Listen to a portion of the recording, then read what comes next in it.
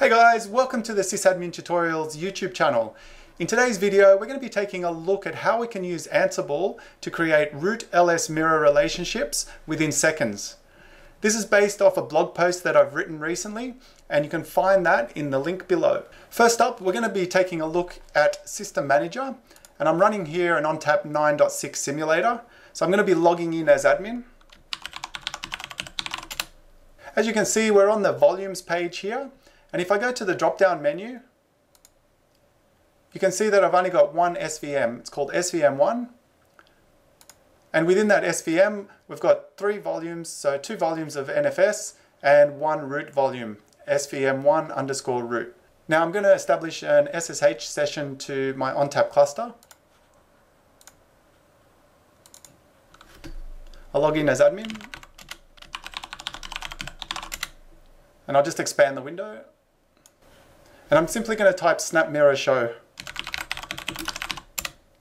So as you can see, I've got no snap mirror relationship set up. And what we'll do now is we'll head on over to Visual Studio Code. And I'm using this with the SSH plugin. So this connects through to my Ansible server, which is running CentOS. And you can see in the bottom window here, I've got the terminal window open. So I've connected to the Ansible server. And then up the top left side, you can see my file structure. So I've got a NetApp folder, and then underneath that we've got ls mirrors, and I'm in the create folder. So within the create folder, I've got a few files here. And first up, let's take a look at the variables file. So the variables file, this is something that you would adjust to suit your environment. So this one's set up for my environment and for this demonstration purpose at the moment. But basically we've got the first part here, which is the ONTAP IP address and the credentials to connect to the cluster. Then we've got the source cluster name. We have the vServer name, SVM1, and we've got the source root volume. If you remember back in System Manager, we saw that as SVM1_root. And then we've got the 2 DP volumes that we're going to be creating. So we're going to be creating SVM1_root_M01 for mirror 1 and M02 for mirror 2. And these are the aggregates that we're going to be creating them on. So within here, we've got our main playbook file. So this is called SVM ls mirror setup. And if I click on that, we can see that it imports, or basically runs, 2 other smaller playbook files. So the first one is 01 create ls vols, and the second one 02 create ls mirror.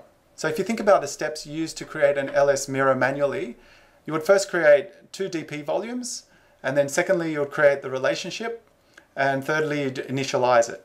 Let's take a look at 01 create ls vols. Now this is the code to create the 2 DP volumes ready for the ls mirrors. And each one of these brackets here is a variable. And that refers back to the variables.yaml file, which then provides a value. So once again, in the blog post, I break down each bit of this code, and you can read exactly what each part does. Let's take a look at 02 create ls mirror.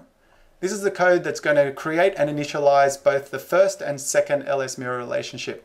So now that we've quickly gone through the code, we're going to be running the playbook, and we're going to be running this playbook here, SVM ls mirror setup. So to do that, we're going to type in Ansible-playbook followed by this YAML file.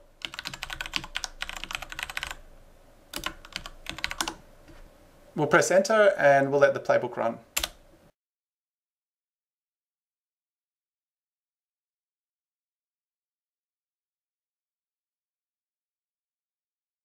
Okay, let's just quickly scroll up and see what the tasks were that ran.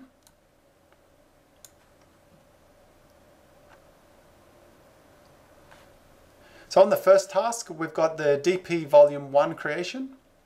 On the second task, we've got the DP volume 2 creation. And then we've got the creation of the ls mirrors. So create the first ls mirror. So it's gone through, it's done the first ls mirror, and it's also initialized it.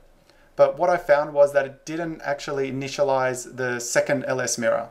So when it came down to creating the ls mirror here for the second one, it actually created it, but it was not in a healthy state. So what I did was I put in a pause for 20 seconds, and that allowed the first ls mirror relationship to do the initialization and also go into a healthy state. Then after 20 seconds, it would perform an initialization of the second LS mirror, and then it would complete the playbook. So what we'll do now is we'll head on back to our SSH session and we'll do a snap mirror show. And there we go, we've got our LS mirrors set up to root mirror volume 1 and root mirror volume 2. And looking in the healthy column, we can see that the status is set to true, meaning that both LS mirrors are healthy. So I hope you've enjoyed this demonstration. Thank you very much for watching, and we'll see you again in the next video.